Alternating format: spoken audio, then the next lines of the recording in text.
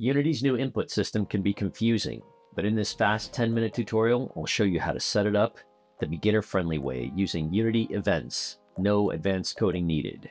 All right, let's dive in. We'll confirm the input system is enabled, create an input map, wire it to a player script, and test the movement in the editor.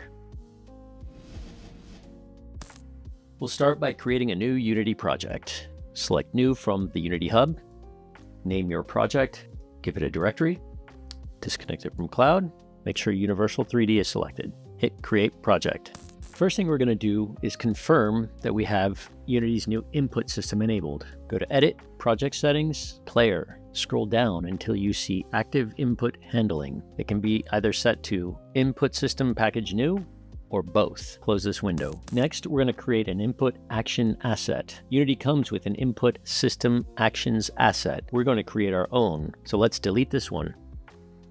Right-click on Assets, go to Create, select Input Actions. Name this asset Player Controls. Double-click to open it. Create a new action map. Call it Gameplay.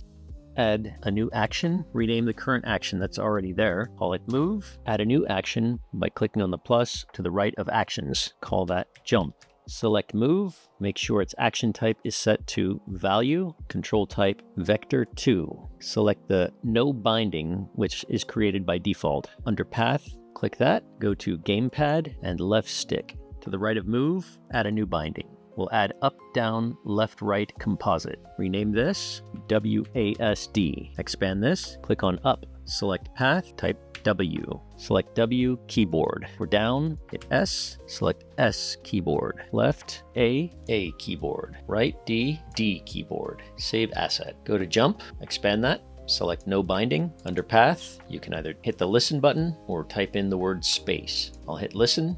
Hit the space bar and select that. I'm going to add a new jump binding. Under Path, I will use my controller and hit the Listen button and hit the A key on my Xbox controller or the South Gamepad key. You can use any type of controller as long as it's plugged into your computer. Hit Save Asset. Close the player controls. We're going to create a ground object. Go to your hierarchy, right click, select 3D object, plane, call this ground. We'll scale it 5 on the X and 5 on the Z. We're going to add a new object by right clicking in the hierarchy, going to 3D object and select capsule. We'll move the capsule up to 1 unit on the Y and we'll call this capsule player. We will add the character controller component to the player. Create a new script by going to your project window, right clicking on assets, and create mono behavior script. We'll call this player controller. We'll double click on player controller to open it. In player controller, we will add a new using reference at the top, using Unity engine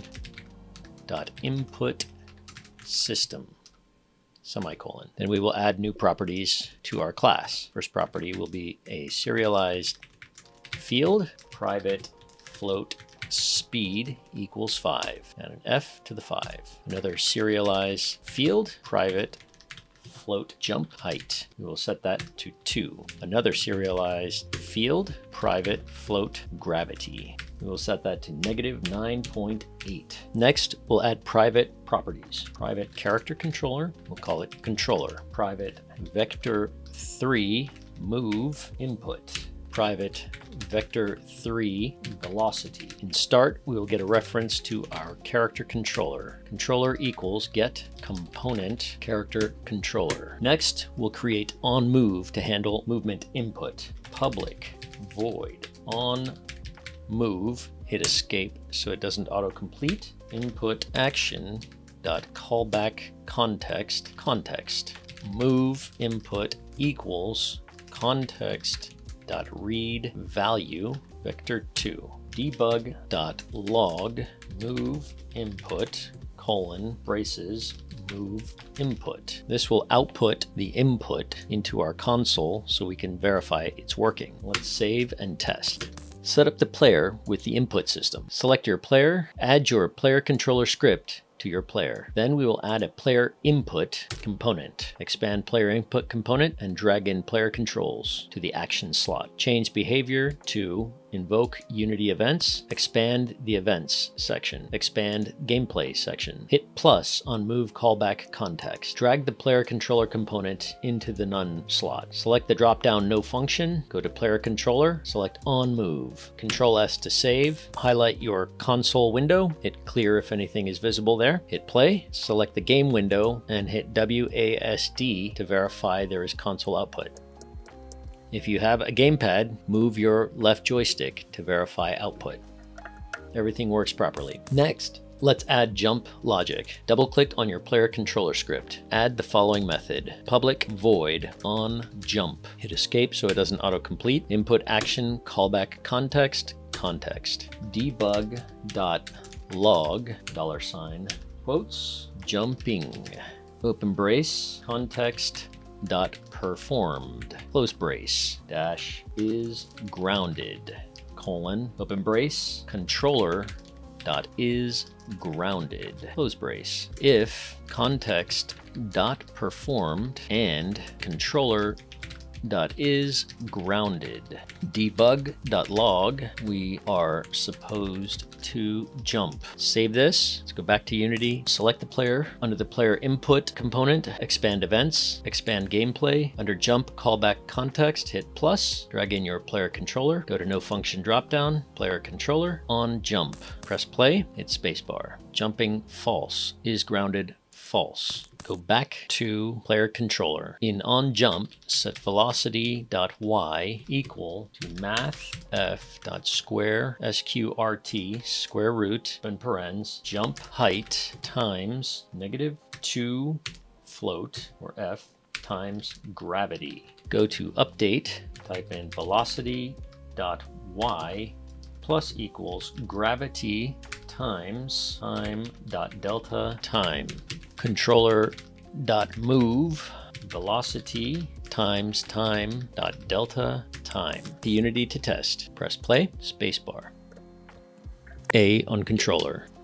Jumping works. Go back to player controller script. In update, add the following: vector 3 move equals new vector 3 move input.x, 0, move input.y. Controller.move move times speed times time.delta time. Control S to save. Go back to Unity to test. Hit play. A, D, W, S. Test with spacebar still. Spacebar and movement. Use gamepad. Everything works. Create a material, right-click in Project Assets, Create, select Material, call it Ground. Select Base Map, Default Checker Pattern. Tiling set to 10 by 10. Drag Ground onto Ground Plane. Right-click on Assets, create a new material, call it Player. Set it to blue, drag it onto the player. Now you have a working controller and player input in Unity 6. I hope you enjoyed watching this tutorial.